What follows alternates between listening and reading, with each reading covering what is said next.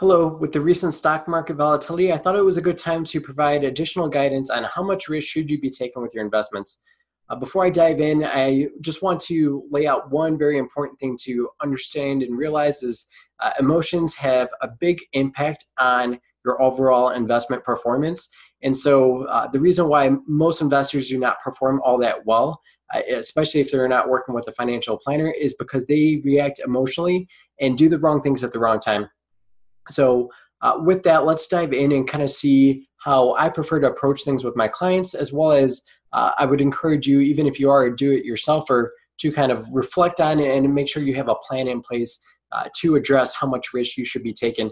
And basically, we're going to review these three things: your time horizon for your goals, the personal risk tolerance that you're willing to take, and the return needed in order to achieve your goals. So all three of those things have a big impact on basically achieving your goals, as well as just outlining an awareness of how you're going to react, an awareness of what's actually needed. And awareness just goes a long way as far as if you know how you're going to react before something occurs, you're going to typically react a little bit more favorably, less emotionally, and from a place of knowledge, and less so from fear. So that's the biggest thing when volatility hits, like we've seen today, which is October 23rd, 2018.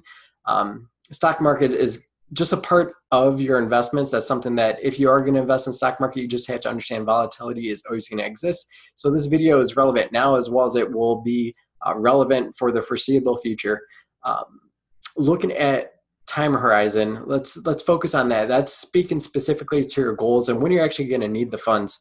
And a lot of people don't understand that plays a big role actually in how much risk you should be taking initially. I'm in a few Facebook groups where I see often posts and comments about what to do with short-term large sums of money. And so they'll kind of throw out a question, or someone will comment that with those short-term funds, instead of getting a very small return from a savings account at a bank where it's very secured and you know the money is going to be there, some people would suggest that it's a no-brainer to throw that money into the stock market because the stock market just makes money for people. That does occur, sure, but not quite exactly in line with short-term goals all the time. So just because you're going to invest in the market doesn't mean you're going to make a return or a positive return in a short-term time period, like 1 to 3 years, even 5 years. May be a little bit more risk than what you're willing to take with those short-term goals. So I think there's a lack of awareness a lot of times with those short-term investments and really the possibility of what could occur in the stock market. Right now, we're just seeing a little bit of volatility. This could continue on, and who knows what it could end up doing. It could react favorably like it did earlier this year when we saw the last bout of volatility. So no one really knows. The biggest thing is planning ahead for how you can make sure that you're well positioned for anything that the stock market can throw at you. So short-term time horizons is not a good place for a significant amount of risk inside your investments.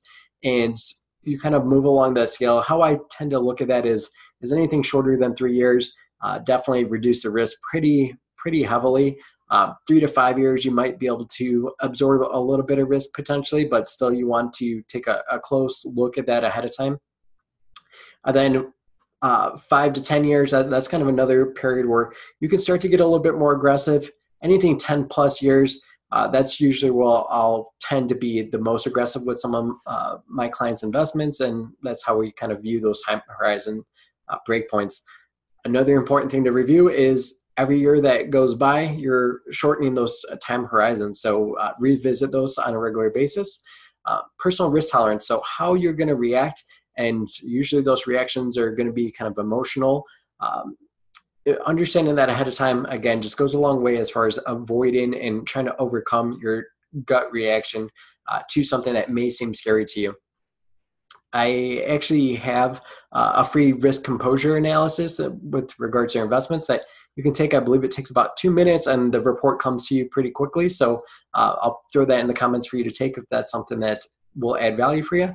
And I think the last thing that a lot of people don't realize as well is understanding what the return is you actually need in order to achieve your goals. Some people, this could vary across the board depending on what your situation is, but I've seen where some people were just really good savers and didn't spend that much money. They don't need as high of a return as someone that is living their lifestyle to the maximum and trying to rely heavily that their investments are going to make up that ground that they need to in order to achieve their goals. So those are kind of two polar opposites of what you could find yourself in, and understanding what it is that you actually need to get as far as a return goes a long way. And just having a real situation check to see, well, am I taking more risk than I actually need to? And if I'm not comfortable with that, well, why do it then? So all that information is super valuable in constructing your portfolio and understanding how much risk you want to take with it. So hopefully that's valuable to you. I actually recorded a separate video that is more specific on the recent market volatility we've seen and what's been causing that. That's about 2 minutes long. So if you have 2 minutes, feel free to scroll through my feed and find that video, and that will help you understand why we're experiencing the volatility that we're seeing today. Hopefully that's helpful. Reach out or take my risk composure if that's something that adds value, and I look forward to providing additional value in the future.